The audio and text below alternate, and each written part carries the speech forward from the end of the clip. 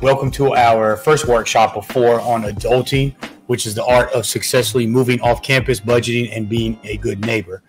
We have Dr. John Lowney, our Executive Director of Housing and Residence Life, here to speak to you all. We have Mr. Dion Harris from Berkeley Communities Apartment Complexes to speak to you all about leases and how they work, the ins and outs, and the top things to know. And then we also have financial aid, Mr. Travis Bouchard. He'll be here shortly to speak to you all about financial aid and how that works with potential off-campus leases and apartments. Okay. So Magnificent Monday, everyone. Some of you may be, by a show of hands, how many people are a little anxious about not being able to submit a housing contract and all the things that go into our off-campus living, right?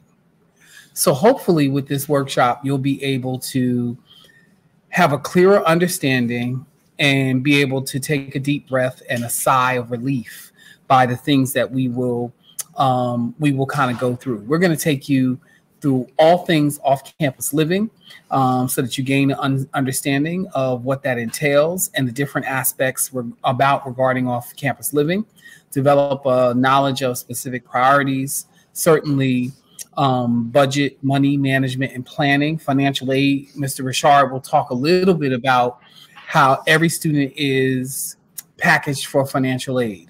One of the things that each of you has in your packets is a financial breakdown. And one of the things that we'll do is we'll go through that specifically so that, and I'll figure out where you're living to tell you what your budget is so that you are staying within budget. Every student is packaged for financial aid in such a way that housing is a part of that package. We will develop an understanding of leases and their function. Mr. Harris will take you through what is a conventional lease versus a student lease or by the bed lease, as they're referred to. In addition, you'll find out what to look for and what to be on the lookout for when searching for apartments. And then we'll take you through tenant rights and responsibilities and what to expect when moving into your new apartment. You'll be able to develop skills to be a good neighbor and hopefully develop some good skills on living with people, being an apartment mate to someone who you are in an apartment with. So very, very clearly, we've got a host of things to do. So by a show of hands, how many people already live in our apartments? Where do you live? Sebastian. So if you live place, village, or courtyard? Place. So I need you to take this number down, $8,206.80. And divide that by 12. You got $8,206.80.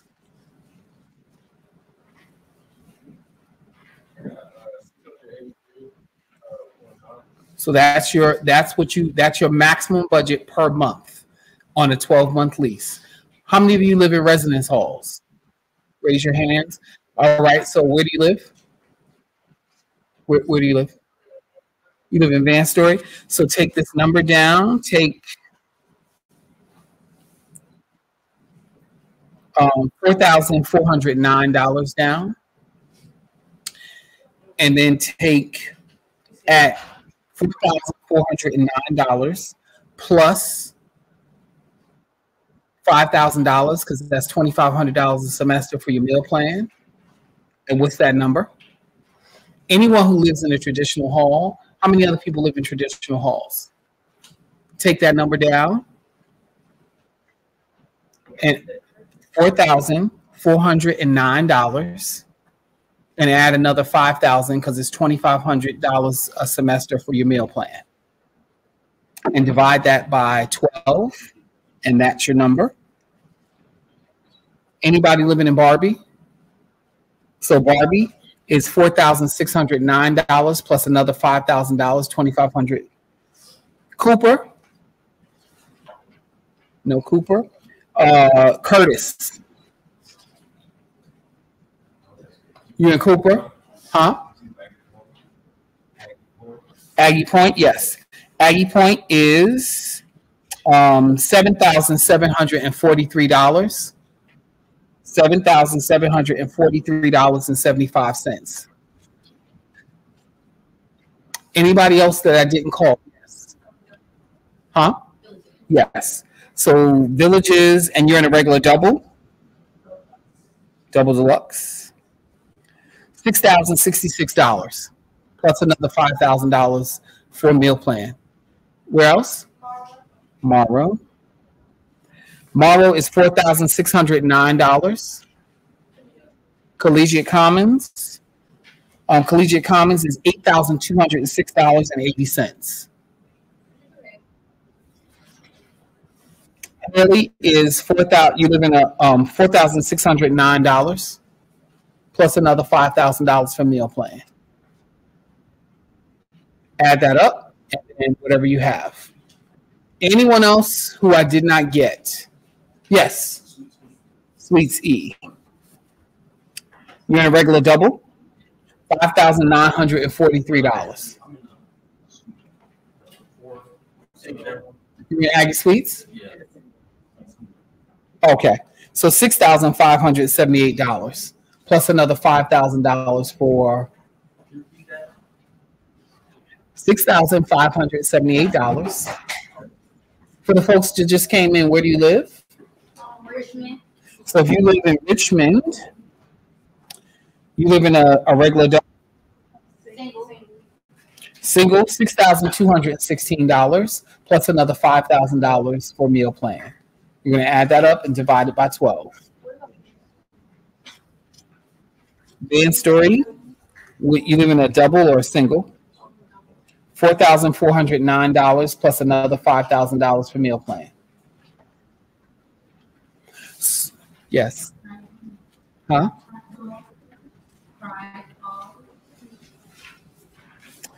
You live in a single or a double?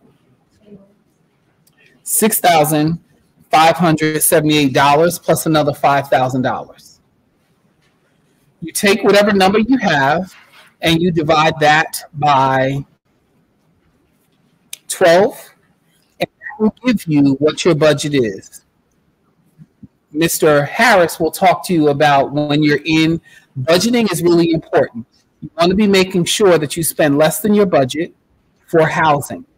You want to ensure that when you are thinking about off-campus living, you carve out money on what you would normally spend on food.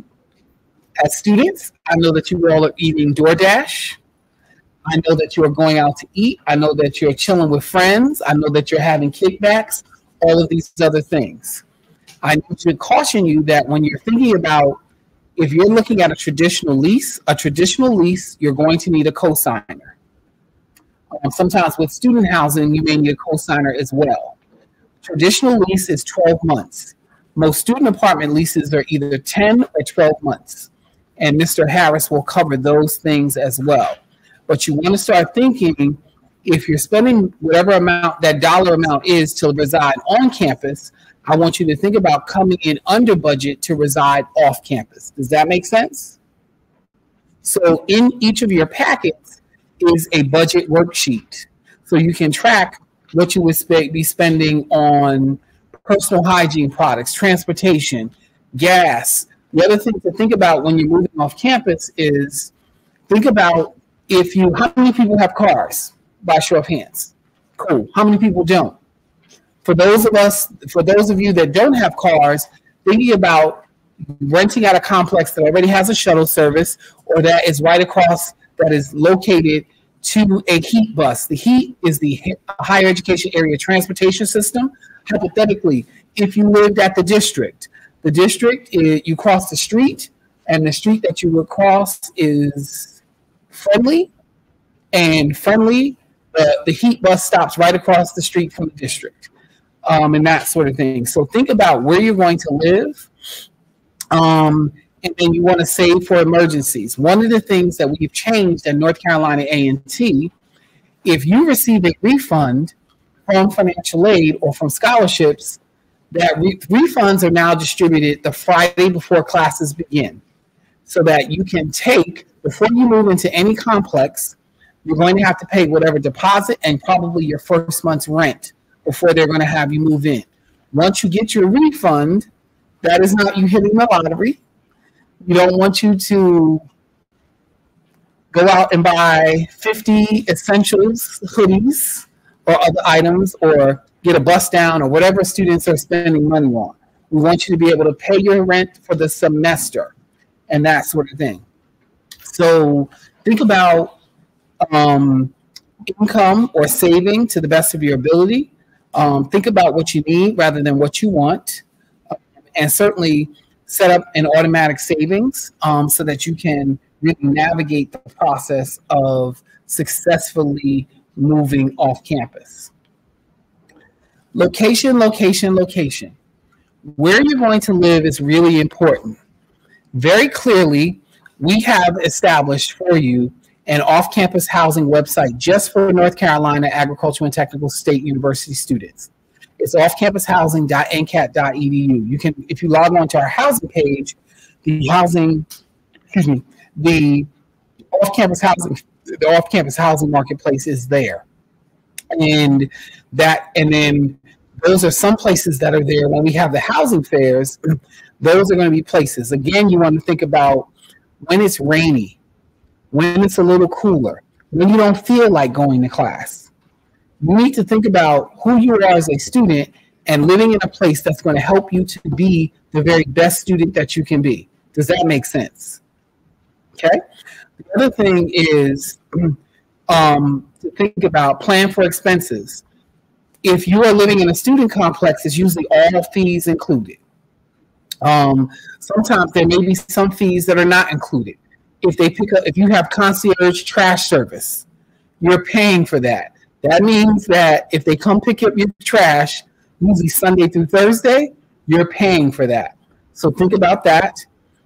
Think about, is there on-site maintenance? Is there on-call maintenance in apartment complexes? Is it pet friendly, and are there fees? One of the things that I need students to know and understand, let's say you bring a pet and you don't register that pet. Apartment complexes do health and safety inspections all the time. I don't want you to run into a bill at the end of your lease like, oh my God, what happened for you having a pet, an unauthorized pet in an apartment? Is landscaping included? In most places it will be. Are utilities included? You don't want to be in a situation where you have to pay utilities and you get behind on those particular things. One of the things, some complexes will allow you to do an installment plan versus monthly rent. One of the things that we strongly encourage you to do is pay your rent at the beginning of the semester so you don't have to get to midterms or finals and then worry about trying to be evicted from a particular place for non-payment of rent. The thing I need each of you to know is when you are talking about an individual lease, that is a legally binding contract. Here at the university, if you tell us, hey, I've got some things going on, I'm moving out, we're like, okay, cool. We'll give you a proration. Let's say if you moved out today, we will prorate, give you a refund based on the number of days left in the semester. When you are in an apartment community, you have to either pay that money or find someone to sublease your apartment. They are not going to let you out of the lease. We don't want anyone to pass away. If you passed away, they would let you out of a lease. So it's a little bit different in terms of housing complexes. As you go to off-campus housing fairs, they're going to offer you gift cards. They're going to offer you different incentives. While that's nice, I don't want you to be fooled by that. I need you to really use your judgment and don't sign anything until you have a firm grasp of where it is that you're going and that kind of thing, and what is included in that particular process. Research and look at different properties. Very, very clearly, there are some properties that we do not have on our website that are local to us who will remain nameless, where our students have been harmed. As a parent, as an administrator, Any property that a student has been injured or harmed at will not appear on our website, because we care about you as students and we want you to win and we want you to be successful. And we want your parents to know, hopefully, that their student is in a safe place. So, of course, slow down and don't be in a hurry to sign a lease. Now is the time when most complexes are starting to do leases for the upcoming academic year. It is early in the season. You are not late. You are on time. You're actually early. Make sure your apartment is move-in ready and know the difference. So a few years ago, we did a master lease at an apartment complex who will remain nameless. This apartment complex used to be managed by a company that we trust, and then they were no longer managed by the company that we trust. So I went out to the property and I walked some spaces. We had done a master lease for our students, and there was dishwashers that had rancid water in it. There were stoves. There were apartments that were completely unlivable. When you go to an apartment complex, they will most likely show you a model room, a model apartment. Those model apartments are going to look different for what you're getting. Those model apartments have been tricked out by interior decorators. And most of the time, they don't look like college student apartments. They're nice, but I need you to know and understand, once you move off campus, I need you to look at and inspect and take pictures of when you move in so that you can document exactly what you found. Anytime you are communicating with a property, you need to do so in writing. Not in talking, not in having conversations, but in writing. Certainly know the safety of the apartment and the area safety stats. So one of the things I need you to ask questions about, even from students who live there. I know that many of you use side chat.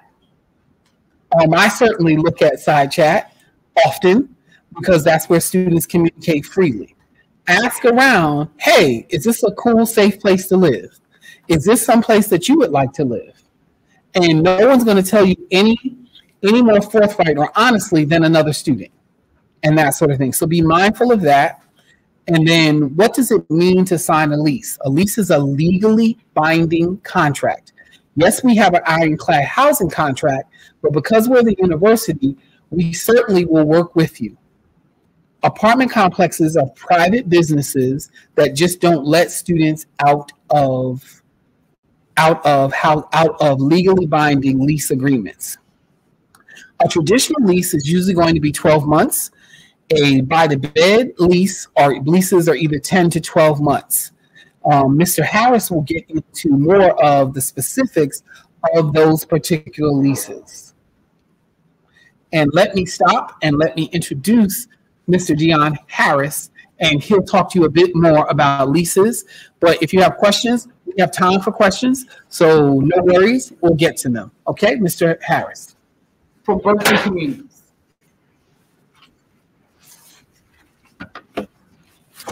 Hey, good evening, everybody. So I know we've already given a lot of information. I know it's like, wow, we're about to start getting an apartment, but just take a deep breath. I did this already. I graduated from AET 10 years ago, but I went through the same process of trying to find an apartment, not having the house and things like that. But I just want to let you know that the property managers in the area, they're here to help. So just definitely do your research, like Dr. Lowney has stated. Go around. Don't just look at what's online. I know we as a generation, we just want to look online. We want to do everything online. We want to look at the pictures online. But definitely go and look at the leasing offices, look at the models. Some places may not have models right now because they're all leased up. Because, of course, A&T, we are accepting so many people, but please just go look at what you're leasing at.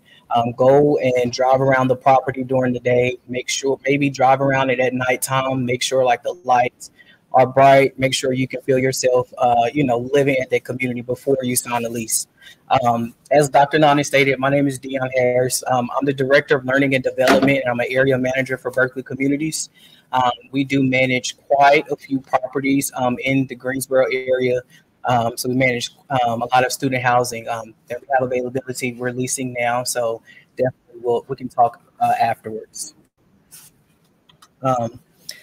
Finding off-campus housing. These are just some tips that you want to keep in mind when you're looking for a home. We kind of already talked about the location. Want to make sure that if you don't have a car, that it's in walking distance. If you have a bike, if it's on the bus line, things like that. I didn't have a car my first year. They couldn't stop me from not going to class, so I had to go to class with an umbrella or going in wet and things like that. So you want to make sure that you're at least close to campus. Once you definitely move off campus, you'll have the opportunity to at least bring your car and things like that to get you back and forth onto campus. But if you don't have a car, you want to look at the information or look at that distance driving back and forth to campus. We talked about the cost. Dr. Nani did a great job just kind of going over how much your budget would be. And what he stated was that will be like your monthly cost. Like this is what you can kind of afford in a monthly rent. So you want to look at that when you're going to the apartment and you're saying, well, how much is a 1-bedroom? How much is a 2-bedroom and things like that? Just notice that when they give you that rate, that's per bed. So that'll be you paying that amount, your roommate paying that amount. If you're going into a 2-bedroom, if you're going into a 3 or 4-bedroom, it'll be you and each person in their apartment paying that amount. So it's not, some people would say, oh, it's $770. Okay, well, that's 77 divided by 2. And then y'all can say, okay, well, we're all paying like $300 and some a piece. No, it's not like that. We lease by the bed with student housing. So each person will have their individual lease, and each person is responsible for paying that amount per month. Everybody get me? Everybody follow me on that one? That's a good thing. That means if you pay your rent and your friend doesn't pay their rent, that means we're not asking you to help your friend come up with their rent. We're going to be talking to your friend to pay that rent portion, okay? And then also, if you don't have a roommate in mind, a lot of companies, they have things called roommate matching, to which we will ask you a series of questions. Some people do this with a system. You'll get a link, you ask questions, and they can automatically roommate match you. You'll get an invite, and you say, okay, well, based on your answers, we think that this person will be like a roommate match with you. Then it'll send out a link, and y'all can kind of connect, and then have like a certain amount of time to get back with people. Okay, yeah, we connect with. We think that we'll be a roommate match. All right. You want to look and see what type of residential style that you're getting. A house, a condo, an apartment, things like that. Believe it or not, Greensboro is kind of stepping it up. So we have, regular apartments. Some apartments have upstairs, downstairs. Some have townhomes. We have everything kind of in Greensboro. So we just want to take a look around and look at what Greensboro has to offer. So you just want to look at that and see. Some of the more fancy do cost a little bit more. So again, you always want to make sure you're staying within your budget. Furnished or unfurnished. I know that's important because especially if you stay on campus, you already have all of that furniture already. Most student housing still comes with fully furnished units, but some do not. So you just want to ask that question, does this apartment come fully furnished? And fully furnished is just a bed, nightstand, a desk, a dresser, things like that. It may not come with the living room furniture, or it may come to living room furniture. So you just want to ask that question. All the appliances, of course, are included, but you just want to ask, what does your fully furnished consist of? Number of occupants, I already went over that. Just depends on what size apartment you want. If you know that you don't want a room with 3 other people, then I wouldn't suggest you saying that I want a 4-bedroom. Because then they're going to try to place you with 3 other roommates. Now, usually the higher the higher the occupancy, the lower the rent. So if you want to go with a 4-bedroom, usually your 4-bedroom is a little bit less expensive than your 3s, than your 2s, and your 1s are most expensive because you're paying for that privacy. Just like on campus, You're just paying for that.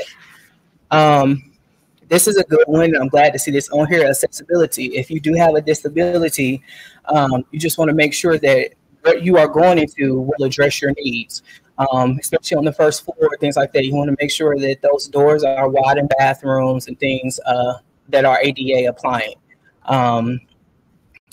Timing. Are you interested in a short-term, monthly, or long-term yearly lease? Most student housing are either 10 months or 12-month leases. And it's honestly, it's a business thing. It's a business that we have to run as well. So our leases will start in August, and then they'll usually end in May or July of the next year. Or if you want to pay a little bit extra, say you're a senior, you graduate in December, some communities have short-term leases that end in December of that year, but it is at a premium, and you have to be like one of the first ones to lease there, and we usually are at a cap with how many we can accept for that. Amenities. This is a big one because I know a lot of people look at that and say, okay, well, I want the swimming pool, I want the workout center, I want like the things that attract people to come to that community. So just ask the questions. That's why I say, please go and look at the apartment communities. Don't just look at the pictures because, again, like Dr. Nani stated, like we want to make everything look good on the website and then your model apartment. But just show up. I mean, and then if you like it, then of course you'll be like, okay, I can see myself staying here. And pet friendliness. Pet friendly is a big thing.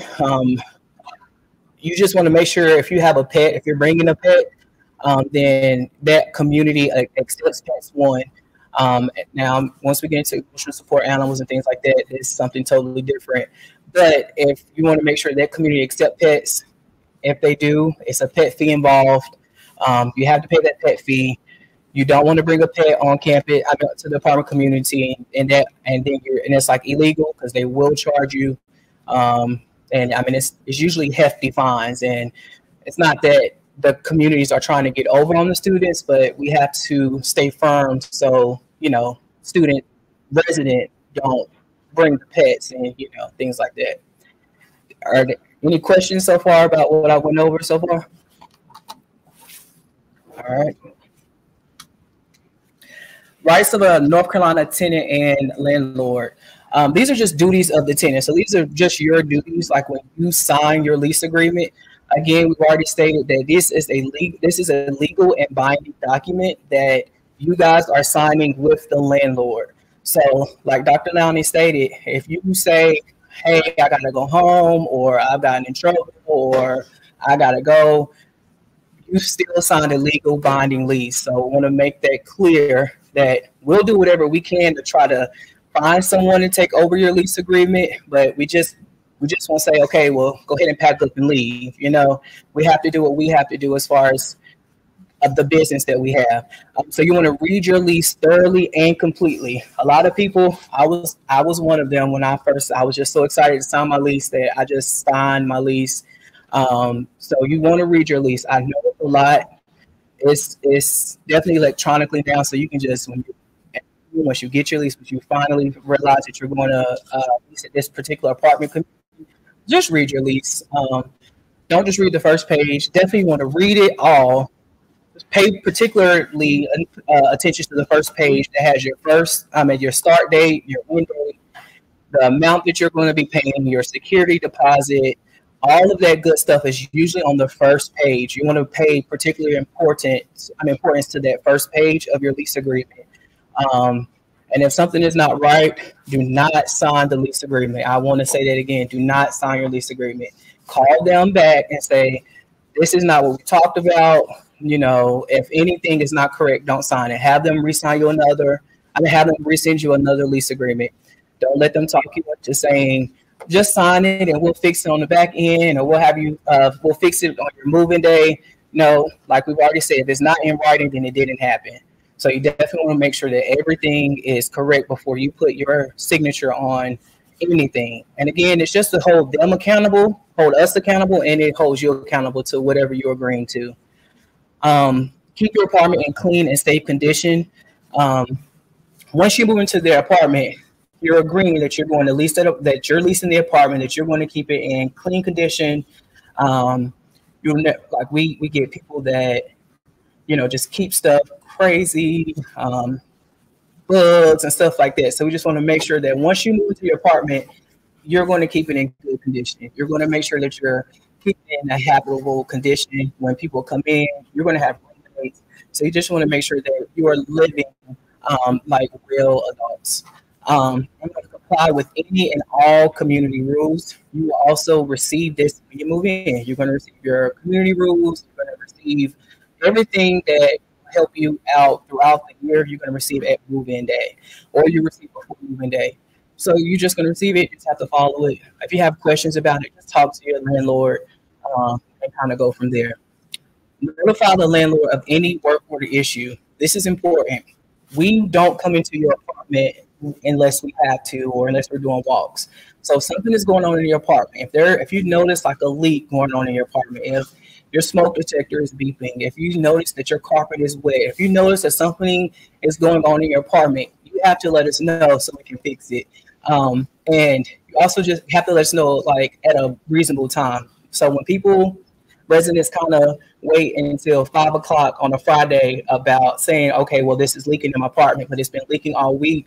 We need to know at a reasonable time so we can make sure we get it done. We're going to still get it done, but you know, you have a duty to say, hey, this is going on in my apartment, and then we have a duty to actually fix what's going on in the apartment. And then you're also responsible for any damages imposed if you did the damages. When you move in, you're going to get a moving condition checklist. So your moving condition checklist, you just be extra on your moving condition checklist. If there's a dent in the wall, if there's a little small hole in the wall, or from somebody maybe hanging a picture up, you want to list everything on your moving condition checklist. I would say you shouldn't turn in a blank moving checklist. If you notice anything, even if you think it's not that big of a deal, list everything on your moving condition checklist. Because what we do is we put it in your file, and then once you move out, when we're doing our final walk, we have your moving condition checklist with us. So we can't say that, oh, well, this dent was in the wall, and we're going to charge this resident because this dent was in the wall.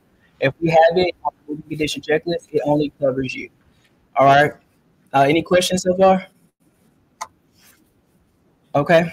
The renter's guide it just really talks about the rights and responsibilities. And it kind of goes over, and it's in your handout, but it kind of goes over like what are considered emergencies, what do we do as far as the rights and responsibilities of landlords and tenants. So you want to pay particularly close attention to that. Excuse me. So when you're signing your lease agreement, it's pretty much stating that we can't just raise your rates out of nowhere. You signed your lease, so your rate is going to stay the same throughout the duration of your lease term. It goes over us stating as far as what is expected in your apartment, like the running water, heat when the certain temperature is below a certain degree, or air when the temperature is above a certain degree, things of that nature. And that talks about the responsibility of you guys about paying your rent on time so you don't get a late fee. Dr. Lonnie talked about if you have that large lump sum and financial aid giving you your refund check the Friday before school starts, go ahead and pay your rent. Most apartment communities will not allow you to move in without your security deposit and without your first month's rent.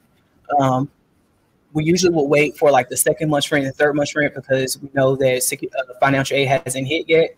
But now that we know we will probably change that.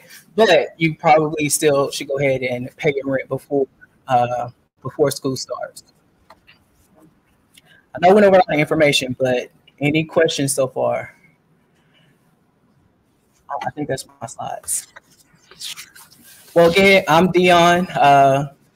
If you guys have any questions, I'll be here a little bit afterwards. I have my card for anyone that may want to reach out. And good luck with finding housing for next year. Thank you. So next up, we have a real rock star. We have Mr. Travis Richard, who is the Executive Director of Financial Aid. He'll spend some time going over those things. Something to consider. You do not need an apartment that is $2,800 a month with travertine countertops. If you don't even know what travertine is, there'll come a time in life when that may be your preference. But as a student, I don't think you need that. And the other thing I want you to think about is I want you to caution yourself. If an apartment is $200, that would be a red flag. If it's too good to be true, then it's too good to be true. So think about that. But I want to turn it over to my phenomenal colleague, Mr. Richard. Hi, good evening. Good evening. My name is Travis. Oh, the mic is on. Got you. Sorry for that. Thank you. My name is Travis Richard, and I serve as the Executive Director of Student Financial Aid and Scholarships here at North Carolina A&T State University. I'll be looking down. I wanted to make some notes on my phone so I can make sure that I capture all of the most important information that I feel you need to know regarding your financial aid and off-campus living status. So just by show of hands, how many students have completed the 24-25 student financial aid FAFSA? Just by high hands. All righty, so that's not enough hands for me to see. So one thing that I do need you to do, if you have not done so already, you do need to complete your 24-25 FAFSA online now. For those who have completed the FAFSA, you are aware that there are delays with the FAFSA right now, and no fault of the university, really no fault of the Department of Education as well. This is a new FAFSA process. If you are a returning student and you completed this year's FAFSA and last year's FAFSA, you probably noticed that there was some difference in the questions. There's a difference in the layout of the FAFSA. So for those of you who have not done so already, there were some students who were having challenges, and parents as well. You do not want to be one of those students who have a challenge with your FAFSA and you waiting until August to complete your FAFSA. In the new current FAFSA model, the university cannot assist you with errors on your FAFSA. So like how now on your current FAFSA, when you have a challenge, universities can log into our administrative portal. We can see where you are in the process, and we can identify any challenges that you may have, and we can help you rectify those challenges. In the new FAFSA model, we are unable to see where you are in the process until your FAFSA has been completed. So I do strongly encourage you to go ahead and complete that 24-25 FAFSA if you haven't done so already. How many students are aware that you can use financial aid to stay off campus? By high hands for me. Good. So not enough hands, but that's what I'm here for. So you can use your financial aid to stay off campus. Financial aid is designed for students' living expenses, whether it's on or off campus. So for example, our students who live off campus, typically those students will receive the same dollar amount to stay on campus. They would just be paying for their on-campus housing. So students do not receive a different type of financial aid. There's no specific or certain things that's called an off-campus financial aid package or financial aid designed just for off-campus students. You would receive the same financial aid on campus that you would use for your off-campus housing. So as the gentleman was sharing previously, it is important to note that if you receive that refund check at the beginning of the school semester, to go ahead and pay that full term semesters of rent as if you would have done if you were staying on campus. The types of financial aid that can be applied to a student's account, again, will be the same as your on-campus financial aid package. That includes your Pell Grant, any other type of state grants that you may receive, your subsidized, unsubsidized loan if you choose to accept your student loans, and of course your any departmental scholarships or your merit athletic scholarships. Those too can be applied to your off-campus living as well.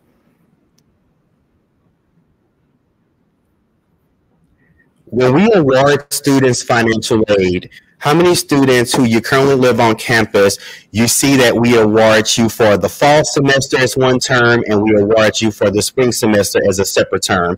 And you have two different disbursements, right?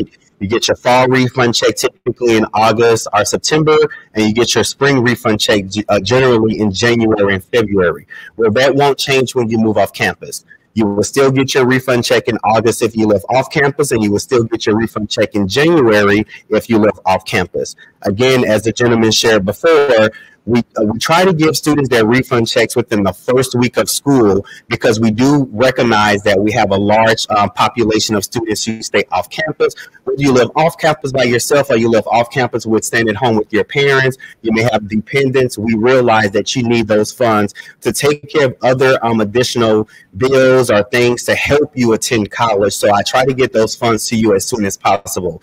But it is important that you, one, complete your FAFSA. And if you have any missing type of documentation, let's say you have not completed your entrance counseling or your master promissory note because you've accepted your student loans, you haven't submitted your tax documents that we need for verification. High hands from me, how many students ever been selected for verification and you've had to turn in any additional information to our office? High hands from me, right? Those documents would delay the process, and he's shaking his head in the back here, right? Those documents would stop your financial aid from being processed on your account. So just as much as we recognize you need those funds, we need you all to recognize that we need you to turn in everything that you need to our office to finalize your financial aid package and get your funds to you in a timely manner. Until we have everything that we need, we cannot release those funds to your account, right? These are federal and state guidelines. So we do get students come to our office and it will show us sometime, unfortunately, delinquent landlord letters, and we really, really want to help them. But the federal government says that I cannot release any Title IV federal aid to your account until you have satisfied all of the requirements that they deem to be as acceptable and completed. So again, if you are missing any documents on your financial aid portal, your student portal, please get those documents to us as soon as possible.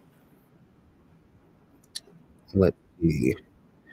I spoke a little bit about refund checks. Again, generally, we try to get students their refund checks within the first week of school. I am aware some universities give refund checks before school. We are not one of those institutions who release refunds before the start of school, but they generally will release the first week of school. For all students who are returning student loan borrowers, and I'm going to share something about a first-time loan borrower in a second. If you have received student loans in the past, you will generally get your refund check the second week of school. So refund checks will always go out, processed the first week of classes. And by the second week of classes, if we have parents in the audience, I do want to make you aware, your student will have their refund check the second week of school, provided they submitted everything to our office. All of the funds have been applied to their account prior to the university running refund checks on a weekly basis. At the start of the semester, all students will have their refund check by the second week of school.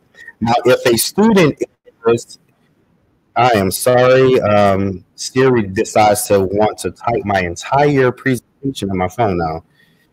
If a student is a returning student and a student is a first-time loan borrowing student, how many people remember completing, if you've accepted student loans, how many of you remember completing a master promissory note and an entrance counseling? High hands for me.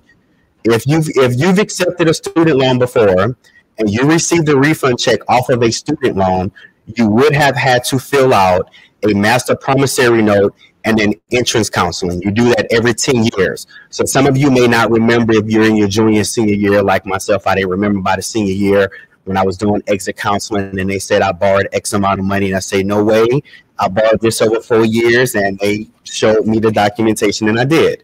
Well, if you haven't received a student loan before, there is a 30-day delay in you receiving your first loan disbursement, regardless of your classification. So let's say, for example, you are a junior, you've never received a student loan before, you've always either paid out of pocket. Let's say you probably was receiving a baseball scholarship, you're no longer on a baseball team anymore, and you're going to accept that student loan for the first time. You will not receive your first disbursement until 30 days from the start of classes. So for every first-time freshman, and I'm sure we don't have any first-time freshmen in here, the freshmen get the same note as well. For all first-time freshmen, and you all were first-time freshmen at once as well, they do not receive their first loan disbursement until September 15th of the fall semester and until about February 20th of the spring semester. So, and I'm sharing that information because if you are a first-time loan borrower for whatever reason, and you are staying in an off-campus apartment, and your rent is due in August and is due again in September, it is extremely important that you communicate with your with the complex where you live in and explain to them that this is my disbursement dates. Your disbursement dates are in your offer letter with your student identification number on it, so it can be tied back to that particular student. But again, if you are receiving student loans for the first time, there is a 30-day delay with you receiving your student first disbursement and your refund check. Paying your student rent. Again, communicate with your complex. I, too, was a student at Southern University in Baton Rouge many years ago. I know it may not look like it, but it was a very long time ago. I graduated undergrad in 2008. And I, too, lived off campus. And it was a bit challenging for me because I was so used to living on campus, but it was a part of the adulting, and I knew it was something at some point was going to happen. And they could not stress enough that once I received that refund check, please pay your rent. I cannot express that enough. And parents, we have some parents in the audience. This is a transparent moment. I've been in situations before as a student with friends and as an administrator at a few different universities where the students will get the refund check and they will not pay the rent. And then they will tell the tenants and the parents, well, I didn't get my refund check. Well, it can be tracked and traced, right? So we have documentation that we indeed gave you your refund check. Please pay your rent when you get your refund check. If you get that $5,000 lump sum in the second week of school, and you owe your apartment complex $3,800, pay the $3,800 that you owe the apartment complex, and the rest is yours. If you're enrolling in summer, you are eligible for summer financial aid as well. And I mentioned summer because generally a student will sign a 12-month lease that may begin in August or July, and it will run through the next cycle at the beginning of the fall semester. They will begin to renew their lease sometime in May or June for the upcoming semester. Generally, students are not enrolled in summer school. If you are not enrolled in summer school, you are not eligible for financial aid for the month of June and July, which means that you are responsible for the payment out of pocket for your rent for the months of June and July. So generally what students will do, they will work for the summer and pay their rent, or sometimes what they may do is save their refund checks or the excess from the fall and the spring to help pay for their summer rent. But just giving you a heads up, if you are not enrolled this summer, we cannot give you any financial aid to assist you with your rent over the summer semesters. Nor can you borrow from the fall semester to pay for your summer rent as well. I see one of the parents, she's laughing in the audience. I just want to give you all of the FAQs and some things that we hear, and it sounds logical, right? I'm coming back to A&T in the fall semester. Of course, I should be able to borrow from the fall semester to pay for my summer rent. Unfortunately, it doesn't work that way. So you would have to pay out of pocket for the summer semester if you're not enrolled for the summer semester. And those are actually all the questions, all of the statements and comments that I have regarding financial aid. Most importantly, I'm here to let you know that we are here to help you. I see when I mentioned FAFSA, a couple of hands went up. Not certain if there were any questions regarding FAFSA, but the university, we are expected to begin processing FAFSA by April 15th. So by April 15th, students will be made aware of what their financial aid packages look like. Now, for the students who have not completed the FAFSA, what that means is that takes you out of the running for free grant aid, free scholarship aid, because generally those funds go to students who complete their FAFSA by a certain deadline. The policy deadline for the university is March 1st. That's in your student portal, and it's on the website as well. And where we are past the date of March 1st, right? It's not to say that you will not receive any grants or scholarships. It's to say that students who completed their financial aid by March 1st have a higher chance at receiving some of those funds. So again, if you have not completed your FAFSA, I strongly encourage you to complete your FAFSA. This is an unusual time right now in the financial aid world, with the FAFSA being delayed, with us not being able to send packages out until almost May. In a normal time frame, students would have had their FAFSAs, their financial aid packages, last month in February. So we are appreciative of the Department of Education for making the FAFSA more simpler for you and your parents and for universities. This new model will allow for students to be eligible for more federal financial aid. It's just that for this first time around, there is a delay in the FAFSA. So I apologize if it's holding up you applying for different scholarships. Most of the organizations have reached out to universities across the country. They too have delayed their deadlines to realign with FAFSA deadlines as well. If you have not gone out to the scholarship portal for additional financial aid, the scholarship portal has many resources on there for you to apply for. You have to read. We are college students. I have to be honest with you. We have to read the scholarship material. We have to apply for them. They're not going to just give you $5,000, right? You have to write the essays. You have to read over your essays. We do have a scholarship department that assists with helping write scholarship letters. If you need any assistance, please see us in the Dowdy building in room 101. If you have not applied for any Thurgood Marshall scholarships, how many Thurgood Marshall recipients do we have in the room? If we have any, you're a Thurgood Marshall recipient. So he's a Thurgood Marshall recipient, and they get pretty good funds, right? They get pretty good funds. So if you haven't applied for any Thurgood Marshall scholarships, I do encourage you to do that as well. The same with your departmental scholarships, the same with UNCF scholarships as well. We understand resources are limited. They are extremely competitive. At North Carolina A&T, you all are amongst the top and brightest Black and brown students in this country. Right? So you are all competing with high GPAs for the same scholarship. So make sure when you're applying for the scholarship that you are writing a scholarship letter that makes you stand out from the next student. Do I have time for any questions? Because he has a question. Okay.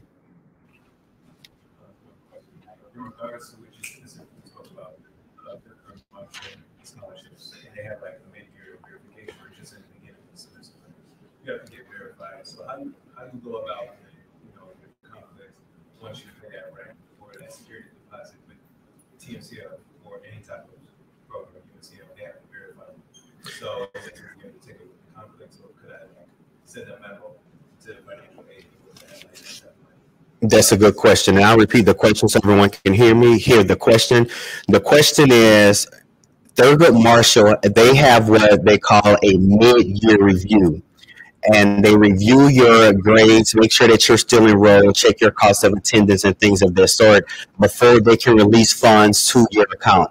And sometimes Thurgood Marshall, the payments for the student's account can sometimes be rather delayed because some of the processes are manual processes between universities and between Thurgood Marshall. In an example where you are receiving a Thurgood Marshall scholarship, not an outside scholarship, but Thurgood Marshall, if you're receiving a Thurgood Marshall scholarship, a BP scholarship, a Shell scholarship, a scholarship that the university has a partnership with, my office will write you a letter to your landlord on a letterhead from us, and we communicate to the landlord on your behalf, letting them know how much we are waiting for and what your refund check will be. If you're receiving any outside scholarships that you apply for and you are responsible for the follow-up on that scholarship, let's say it was John Baptist First Church, and they're giving you $10,000. The $10,000 scholarship is really, really nice, and I'm really appreciative that they're offering you that scholarship, but you are responsible to follow up with John Baptist Church to see when they are going to release those funds to the university. So it's good that they gave you a scholarship paper, and it says Travis Richard is going to get $10,000, but the university will not apply $10,000 nor release $10,000 to your account until John Baptist Church, they provided the funds to the universities. And we do run into issues sometimes where students have multiple outside scholarships, and unfortunately, they are unaware when the organizations are going to send those funds and those payments to the university. So when you're applying for these outside scholarships, you really want to ask the donor, when are you going to send those payments to the university? The university cannot provide me with the refund check until you provide them with the funds to give me the refund check. All right. Any other questions? Yes, ma'am.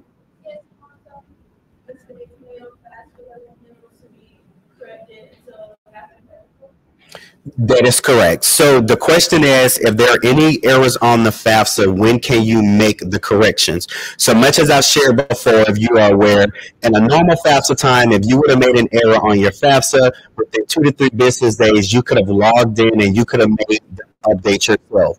Well, now, if you made any error in your FAFSA, You have to wait until after April 1st before you can go back in and make any edits to your FAFSA.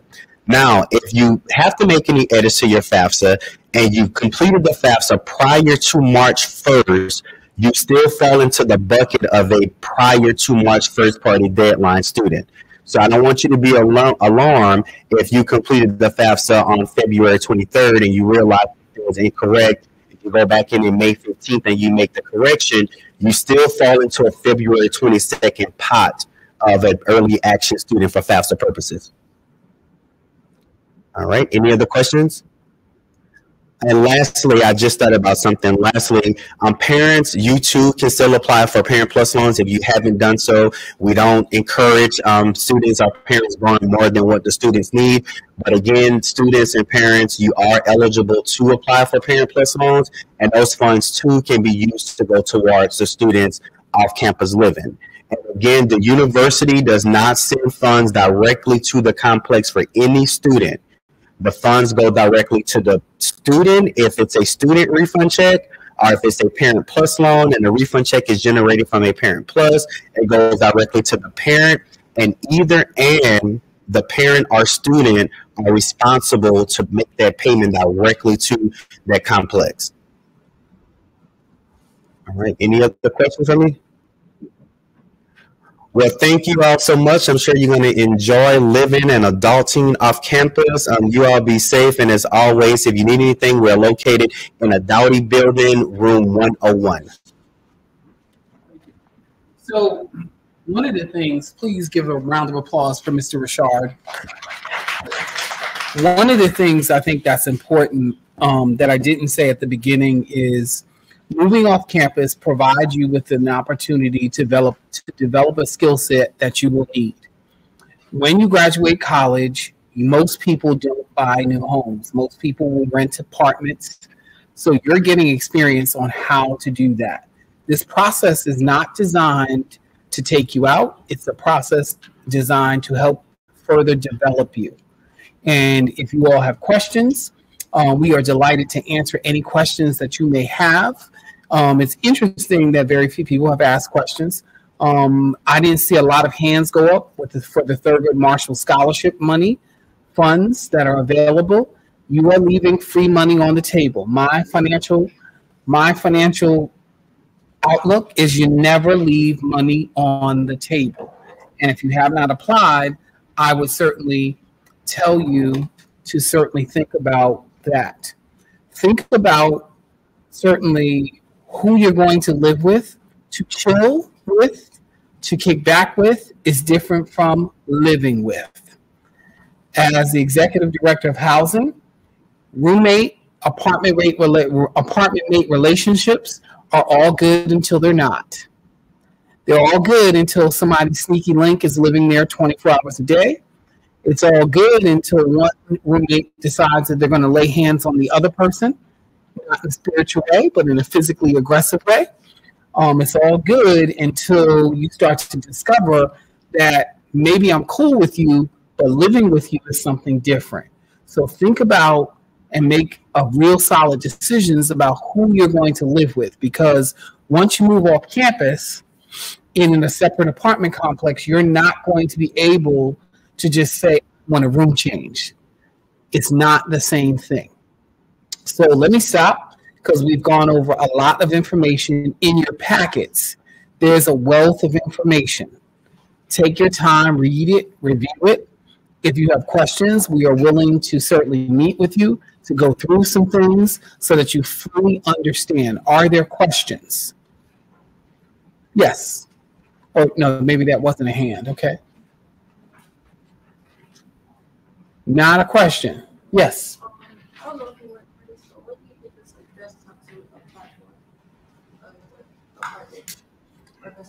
Mm-hmm. So one of the things, the question is, when do you think is the best time to apply for an apartment? Before you sign a lease, we want you to take your time and review that and read that thoroughly. You're ahead of the game because this is at the beginning of the leasing season. Many complexes have not already, some complexes have started, but there's a lot of housing stock out there. Location, location, location, as we discussed in the beginning. You want to make sure that it is a safe location. You want to make sure, that you get reviews from other students who live there. And we want to encourage you to come to our off-campus housing fair. We have 3 of them, and that information will be sent in or is included in the packets if you signed in through the QR code as well. So it's early in the season, and we want you to make the best possible decision. And again, the budget, if you look at the rate sheet, we gave a rate sheet for everybody. You would take wherever you're living, and if you're living on campus, meal plans are about $2,500 a semester. That's $5,000 in the academic year, and you want to add that to any building that you're staying in and divide that either by 10 months or 12 months. 10 months will give you what you can afford maximum, and you want to be underneath your maximum. You want to budget accordingly. We want everyone to act your wage, and your wage would be what you can really afford so that you're spending less money to live off campus than you would to spend on campus. Does that answer your question? Okay. Yes.